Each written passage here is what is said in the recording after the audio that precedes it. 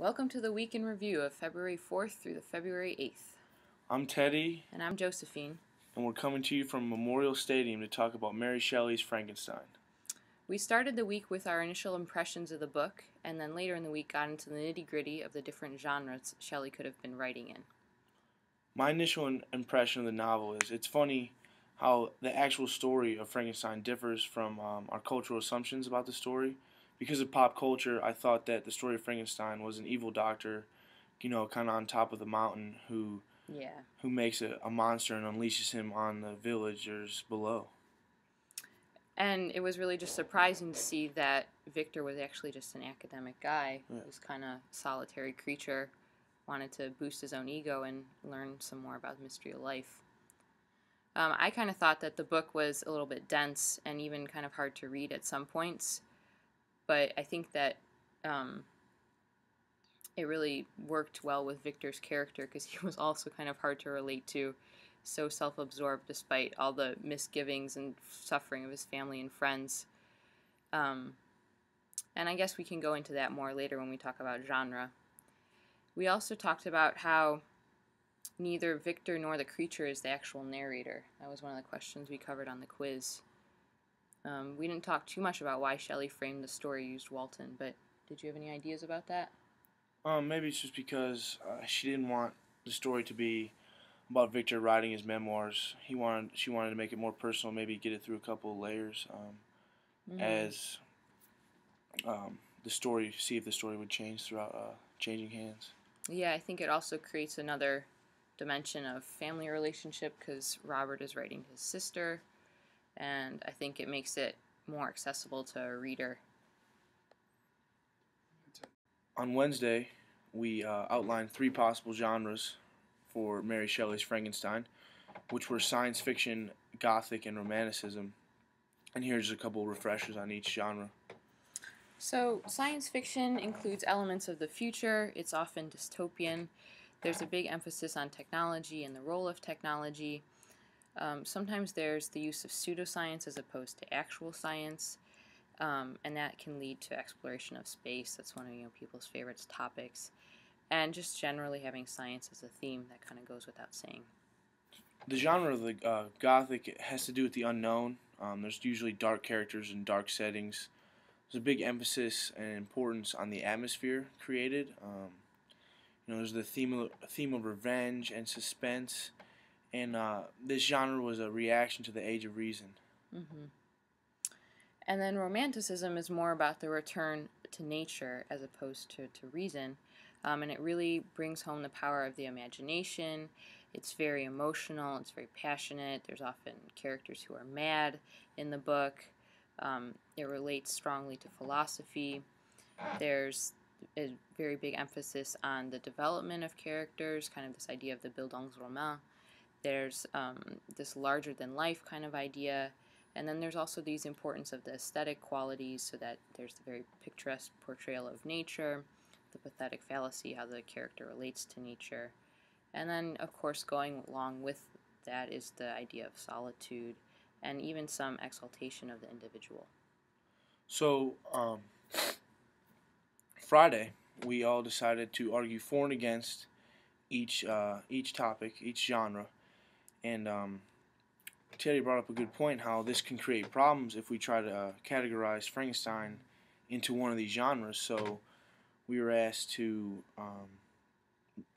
get 2 points for either for science fiction, not science fiction, gothic, and romanticism. And what I personally think Frankenstein is a romantic novel. The power of imagination is big. It says that passion and madness are keys. Well, he was very passionate about achieving his goal of creating his monster, and then he became mad after he had achieved his goal. Mm-hmm. I would definitely agree with that, and I definitely think that there's a lot of importance on nature. You see them on the ship, and they're traveling through the land of the ice and snow. You see them, Frankenstein and his creature, and Frankenstein himself in Geneva. And there's all this emphasis on him in the forests and climbing the mountains, and the creature definitely relates with that too. So I think it's easy to turn to the romanticism when you're categorizing. But definitely some of our classmates on Friday mentioned the science fiction, and I really liked how they were talking about the science fiction as like the foundation, as a way of starting the book, but not necessarily the whole mode of the It's book. not the beef of the tale. Yeah, definitely. Yeah. Gothic, I can see that a little bit. That one's hard for me, I think. There was some dark settings throughout Frankenstein. Yeah, I mean, it's very dark. It's kind of it's definitely a sad story. I don't know about terror or horror. Yeah. But Victor feels that. Maybe a little bit revenge that the monster has towards Frankenstein. Mm-hmm. A question to you. Question that I had is, what was Mary Shelley aiming for when writing this novel? Was it a cautionary tale?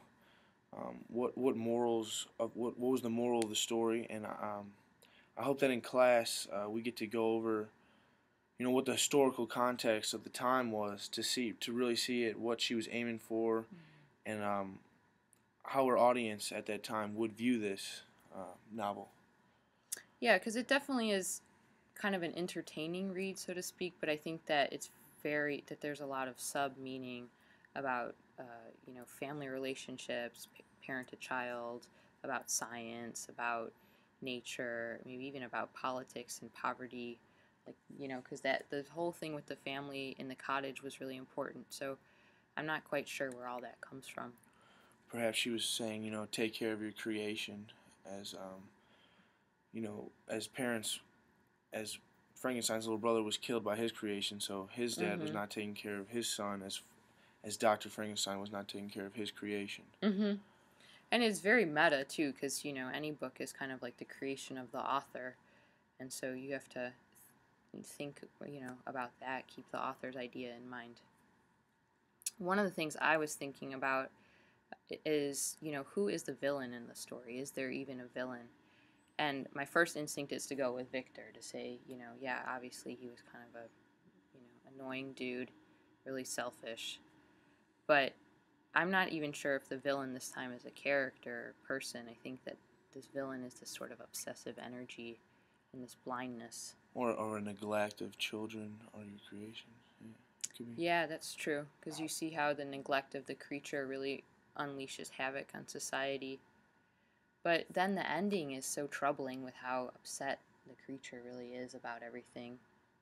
And it just seems like there's no resolution and there's no peace. Almost an unconditional love kind of thing towards Victor, even though that he wanted revenge on him so badly during his life. Yeah. And it's strange that Victor, like, his emotional state at the end isn't very complex. He's really just upset, whereas the creature is so tormented and torn in different directions. And who really didn't even have nearly, I guess, maybe the brain capacity or emotional capacity that Victor could have. Right. But in a lot of ways, he's more developed. More innocent than Victor was. Review. I hope that everyone has a fun and safe weekend. And we look forward to talking more about the book with everyone on Monday. Happy Mardi Gras.